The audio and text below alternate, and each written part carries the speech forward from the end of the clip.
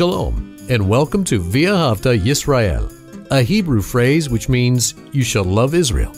We hope you'll stay with us for the next 30 minutes as our teacher, Dr. Baruch, shares his expository teaching from the Bible.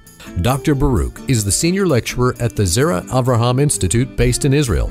Although all courses are taught in Hebrew at the Institute, Dr. Baruch is pleased to share this weekly address in English.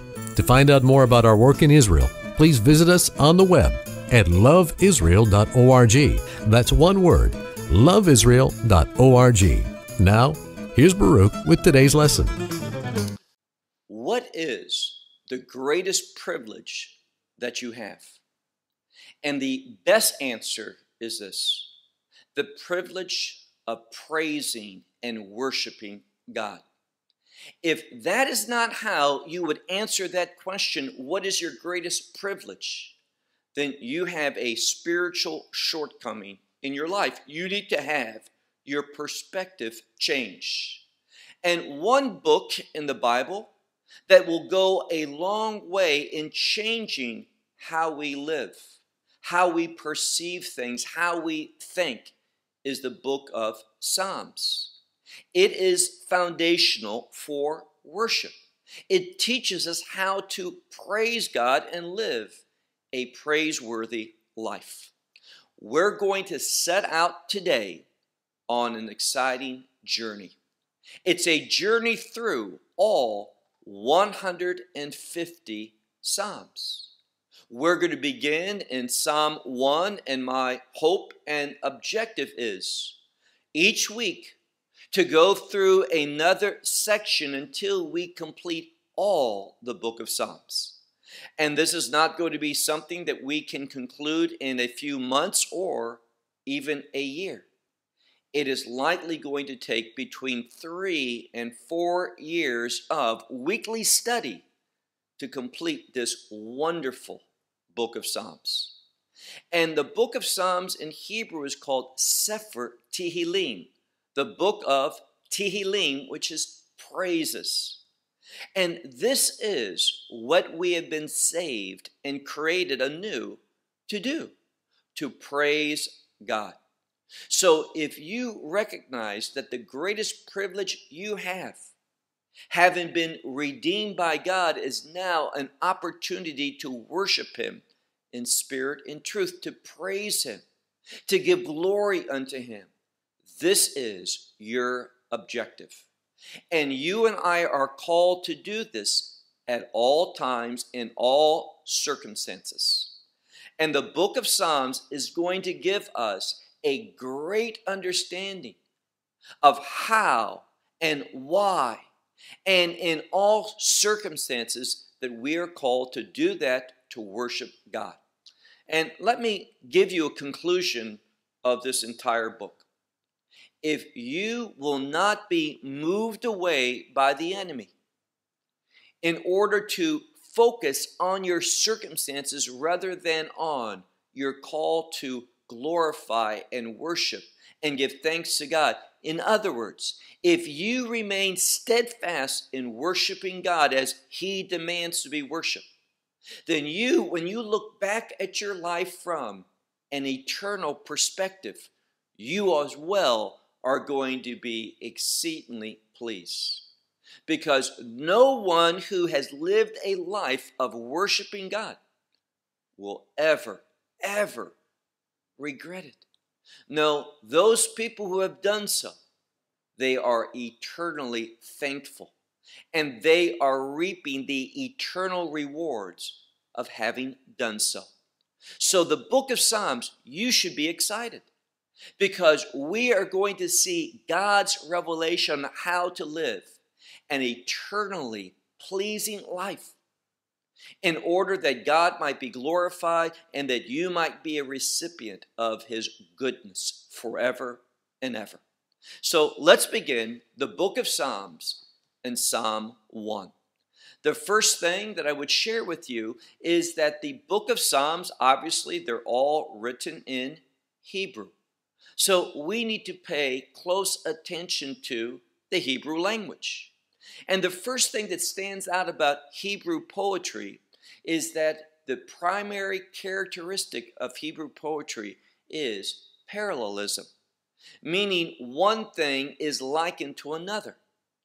And someone might say, well, that's your opinion that this is likened to this. I think it's this other thing which is parallel to this. Well, you can have such debate if you look at it in a foreign language, meaning a language that's not Hebrew. But when you look at it in the Hebrew language, there are confirmations. There are grammatical indicators that reveal, not just suggest, but reveal what is parallel with something else. It's the grammatical construction that what is parallel with one another, they share. And that can be gender. It can be grammatical number. It can also be the condition of that verb or that noun. So we don't have to guess. One can be certain. Well, it'll be in our next study of Psalm 2 that I'm going to spend more time on parallelism. But I would imagine as we read Psalm 1 that you can see the parallelism. Let's begin. We read verse 1. Ashrei ha'ish. Ashrei is a term for being happy or being blessed. Now, in the New Covenant, we know that the New Covenant was written in Greek. But when we take that Greek language and translate it into Hebrew, we have the Hebrew New Covenant. Well, in the book of Matthew, chapter 5, we come across the Beatitudes. And all Hebrew scholars agree that it is proper to use this term Ashrei, where in the New Covenant it says in Matthew 5, blessed are the righteous, or happy are the righteous. So it's this word Ashrei. And notice the next phrase, Ashrei ha'ish. Now the word ish is man, but the term ha-ish, listen to that syllable, ha, it is one letter in Hebrew, and it shows, or it is used for the definite article. What does that mean? We're not speaking about a man, and this can be an inclusive term, man or woman. We're not talking about a woman, but the woman, a specific one. So what is being said here and revealed is only true for a specific person. Those who meet their criteria, the condition, and it's those who do so that are specifically mentioned. This psalm has relevance for. So let's begin. Blessed is the man who did not walk, and it's just that. Many put it into the present state, but we need to realize that we're talking about the use of what most Christian scholars would say is the perfect tense, and that's fine. Modern Hebrew scholars would simply say it's in the past. But here's the truth. Oftentimes in Hebrew, we're not so much concerned with tense as present or past or future. We're looking at an event having to do with whether it has been completed, or we're speaking about something in a predominantly general situation. This is the predominant way that someone walks. They've walked in this way, they are walking in this way, and they, for the most part, will continue to walk in this way. This is a definition. This reveals a predominant characteristic of that individual. So we read, this one is happy, he's blessed. Why? Because not did he stand, or walk in the counsel of the wicked. Now, this is important because look at this word, counsel. Here, we need to make a statement, and that is, where do I find counsel for my life? What are the sources that I turn to, that I embrace in making a decision? that sets me on a direction for my life. And here's the fact.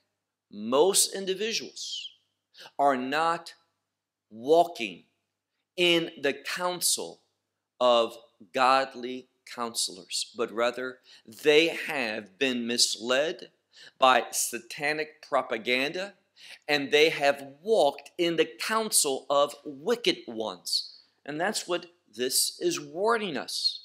So happy is the one, this man, who did not walk in the counsel of wicked ones, and in the way of sinners he did not stand.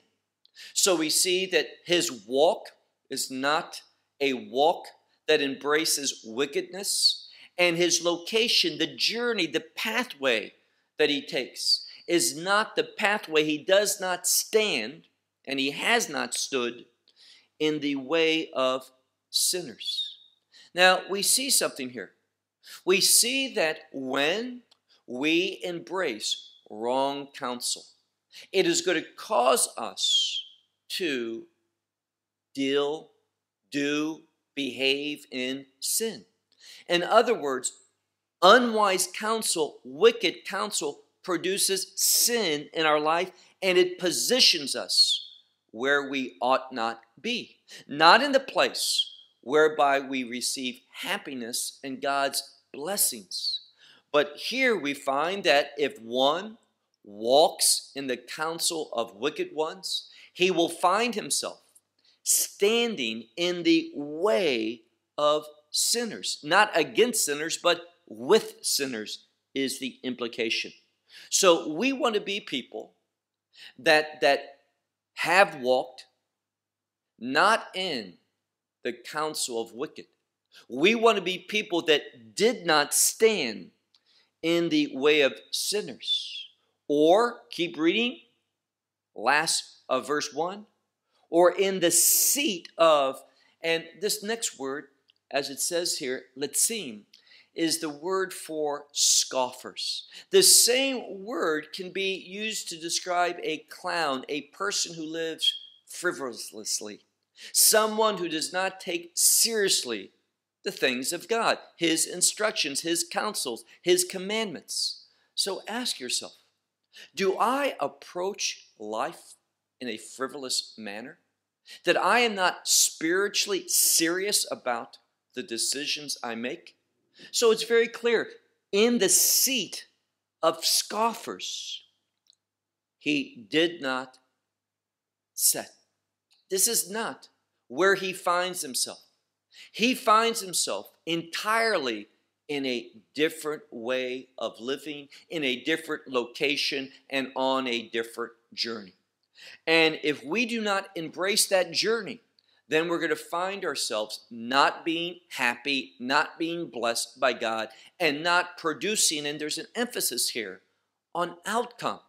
Not just an inward peace, but an outward performance. Now here again, I have to say this because I get so many emails from people warning me, chastising me, and I want to say I agree with them. Okay, we are not saved by performance, but do not make the faulty implication that so many make, that performance. God doesn't care about my performance. He cares about my heart condition. Well, he does care about our heart condition, and when we have a right heart condition, we are going to perform righteously. You see the connection? Right heart, righteous performance. And we're going to see here, undeniably, it's not speaking about how one is saved. It's speaking about how God's covenant people, specifically a new covenant people, one who are committed to praising God and living a praiseworthy life, how they perform, the result of their behavior. We'll see that in a moment. Look now to verse 2. Ki'im. Ki'im is two Hebrew words, because and if. But it forms an idiom. Ki'im, you can't translate these two words individually together. You have to recognize them in their use from an idiom point of view. And ki means rather. So rather, not doing what we talked about, but rather than walking in unwise counsel and standing in the ways of the sinner and being frivolous and unserious about life, rather we find the Blessed One in the law of the Lord is his desire. Now, some will say delight, that's fine, but it's the word chofetz in the verb form, which means to desire something. In ancient Hebrew, we have the word rotzeh and the word chofetz. Now, by and large, in modern Hebrew, predominantly we use the word rotzeh. But in the Bible, both appear, and the word chofetz speaks about a stronger, a more intense desire. So it's very important that it uses this word rather than rotzeh. So rather, in the law, this is the instruction. It's a reference to that group of commandments. Rather, in the law of the Lord is his desire. So again, we have to ask ourselves, what is the desire of my life? And a wise person, one who is being led by the Holy Spirit, one who has been baptized in the Holy Spirit, he is going to, or she is going to have a strong desire for the law of the Lord. That's what the scripture's saying, being instructed by him. They will seek that. They will pursue that. They will study to understand God's instructions. And that's why it is so problematic when those who profess to be teachers of the Word of God handle the Word of God flippantly. We need to have a strong desire that leads to hours of work in preparing for sharing a teaching from Scripture. Rather, it says, in the law of the Lord is his desire. And in his law, meaning the law of the Lord, what does he do? Yegeh yomam va'layla. He, probably one of the best ways to understand this term is the word for meditate. It is a word of pondering. Now, this word can also be related to the ancient Hebrew concept of philosophy. Not in the noun form, but philosophizing. And that requires much thinking, pondering, investigation, study. And that's what it's saying here. That one has a strong desire for the instruction of the Lord. And therefore, in that instruction, he ponders, he meditates, he studies. How often? Notice what it says. Day and night. Look now to verse 3. Verse 3 talks about why someone is going to be happy, why someone is blessed, and the manifestation of blessing. When I can claim these things, that I do not walk in wicked counsel, that I do not stand in the way of sinners, that my seat, my habitation is not in the place of scoffing the things of God, but rather my desire and the emphasis of my life is in uncovering the instruction, the wisdom, the truth of God. When that is a proper description of an individual, this is what this one can expect. Look now to verse 3.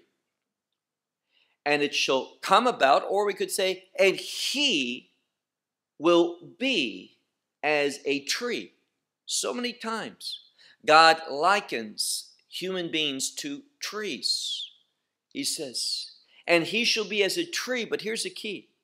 Shatul, planted by the streams, palgei mayim, the channels or rivers of waters. Now, that's where a tree needs to be.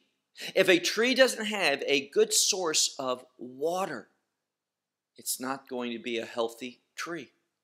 So when we say, God, I am going to walk in wise counsel, I am going to make my way the way of the righteous, and I am going to be serious and demonstrate that seriousness by having the right desire, and having that desire manifest itself out by seeking your revelation.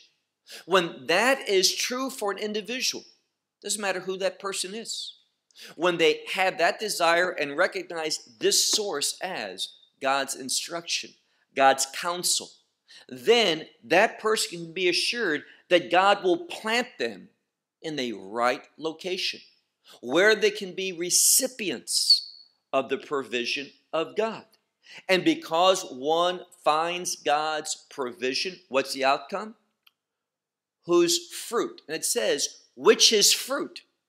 We need to have fruit. This relates to the performance. And again, I get so much feedback from people saying, we ought not focus on performance. We need to focus on grace. Now, I'm not trying to be disrespectful or unkind or anything that's negative, but I want to admonish people in love. The grace of God is ordered not just to save us, that's true, and it's wonderful. But the grace of God works in my life to deny those things that will have an improper production, a wrong performance. Grace of God just doesn't save, but the grace of God produces fruits. And those fruits are good deeds, works that are in accordance with the laws of God, the commandments of God, the instruction of God. And this is not legalism. You know what it is? Spiritual maturity. So do not be one. This is displeasing to God. When someone is always panic-stricken, when someone talks about performance, your performance is important to God. In fact, your performance is going to be judged by Messiah to see if it's worthy of any crowns. So take Scripture seriously. Don't be flippant and superficial in your faith. Notice what the Psalms are saying. So this one, his fruit, it will be given, meaning he will give his fruit. When? In its season. And that term means in an appropriate time, in the right time. So in the same way that there's harvest time, and we rejoice. The harvest should be a source of joy. Read, and we'll come to Psalms like Psalm 137 that speaks about the joy of harvest. Well, we need to have joy in recognizing the outcome of a righteous performance. And I'll say this, if you think a righteous performance is unspiritual, you have embraced a false teaching of the gospel. You don't know who Messiah truly is and how the Holy Spirit is speaking. You have been deceived. These are serious things. And sometimes we need to shake people up and to speak conviction, not just encouragement, but conviction to individuals. He says here, for his fruit he will give in season. And his leaf or leaves, literally his leaf, will not wither up. And all, notice this is emphatic. Ve'kol asher yaseh yatzliach. And everything which he will do will succeed. Now, this word for success, hatzlacha, in Hebrew, this is the verb, yatzliach. It is telling us of God's promise. Why will I be blessed? Why will I be happy? Because I'm going to be producing fruit when God desires that fruit to be manifested. At the harvest time, and I am going to have success. What is success? Well, don't believe false teachers. Success is accomplishing the purposes of God. Just that simple. Success has nothing to do with your bank account. Now, does God sometimes richly bless people financially as an outcome of their faithfulness? Yes, and praise God for that. But realize, success can and should be measured in a variety of ways. And what happens is this. Generally, success is accomplishing God's will. And God blesses one who is spiritually successful. That means good deeds, right performance, in a multiplicity of ways. Sometimes it is financially.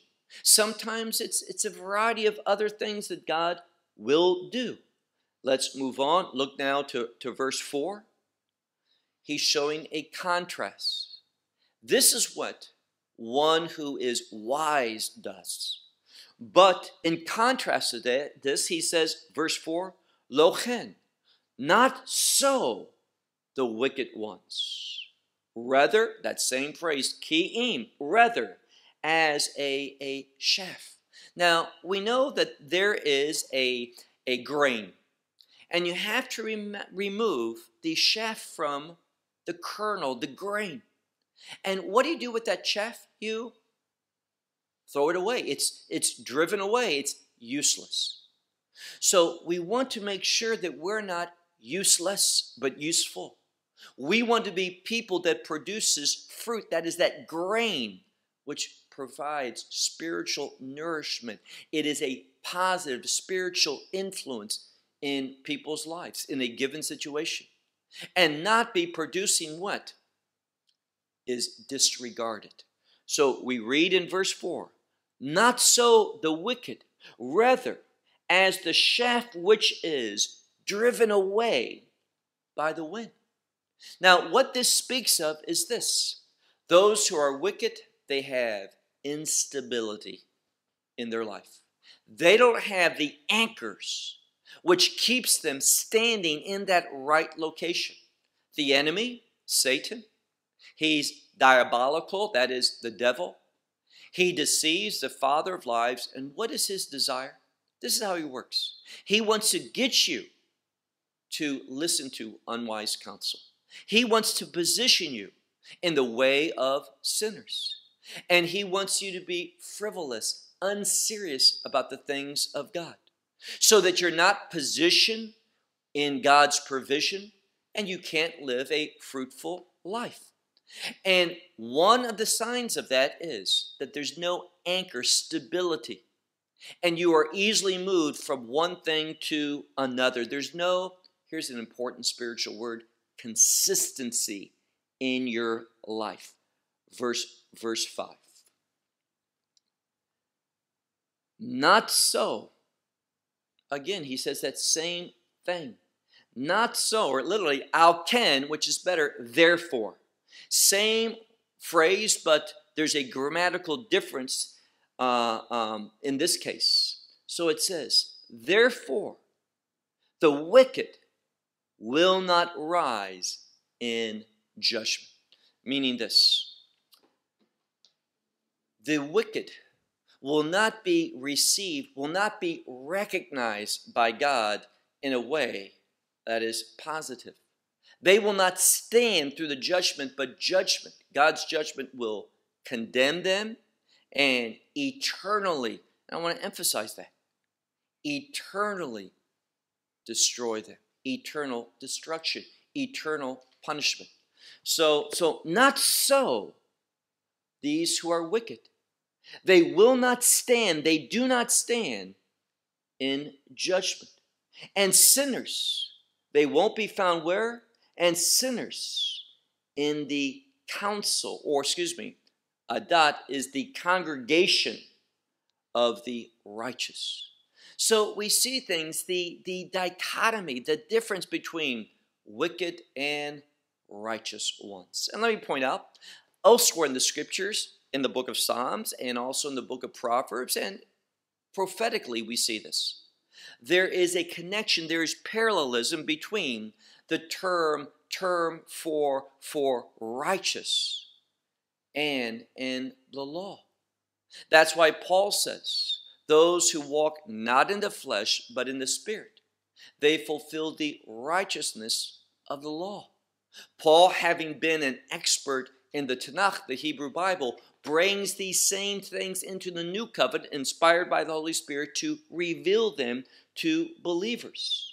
So we see, therefore, the wicked will not rise up in judgment, and sinners in the congregation of the righteous. Why not? Verse 6, our final verse. This speaks about the omniscience of God. He knows all things. And we read, for the Lord knows. Very important, that grammatical construction. It's Yodea. The present, or someone's called a participle. Don't have to really argue about this, but this grammatical construction, however the scholars choose to identify it. Usually Jewish scholars one way, Christian scholars another, but it's just terminology in regard to the same grammatical construction. They agree upon the meaning of that grammatical construction, just different terms. For the Lord knows the way of the righteous. And it's not definite, it's a way of the righteous, meaning wherever he goes, God knows. God does not ever disconnect himself from the righteous one. So God knows the way of the righteous. But the way of the wicked ones, the way of the wicked ones perish, will be destroyed. So here's what we need to realize. We can either live, it's a lifestyle, under the providence, under the supervision of God, and that's a righteous way. It is a way that is rooted in the revelation of God, that lives to a performance that is pleasing to God, good fruit. Or we reject that and we embrace the counsel of wickedness. We walk in the way of sinfulness. We are frivolous, unserious about the things of God, flippant with the word of God, and not meditating upon the truth of God. And when we are living in that way, what God's warning us is that is the way that leads to destruction. So are you on the way of the righteous or on the way of the wicked? Are you going to be under God's providential supervision, or are you on a pathway that leads to eternal destruction? It's just that simple. God makes it diverse, does he not? Not much similarity between this and that. Choose wisely. Make a commitment right now. Oh God, as we bow our heads, we pray to you that we might be individuals that are passionate about praising you. That we understand that our greatest privilege is our call to worship you. And God, we want to utilize that privilege. We want to be serious about that privilege. We want to be people that live a life that is glorifying to you. For this is our prayer. In Yeshua's name, amen. Well, we've closed. Until next week, may God richly bless you. Well, we hope you will benefit from today's message and share it with others. Please plan to join us each week at this time and on this channel for our broadcast of LoveIsrael.org. Again, to find out more about us, please visit our website, LoveIsrael.org. There you will find articles and numerous other lectures by Baruch. These teachings are in video form. You may download them or watch them in streaming video. Until next week, may the Lord bless you in our Messiah Yeshua, that is Jesus, as you walk with him. Shalom from Israel.